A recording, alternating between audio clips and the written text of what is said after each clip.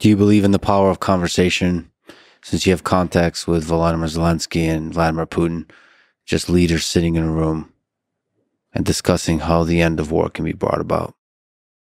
I think it's a combination of that, but I think it's the question of interests and whether you have to get both sides to a point where they think that conversation will lead to something useful. I don't think they're there right now. What part of this is just basic human ego, stubbornness, all of this between leaders, which is why I bring up the power of conversation, of sitting in a room, realizing we're human beings, and then there's a history that connects Ukraine and Russia.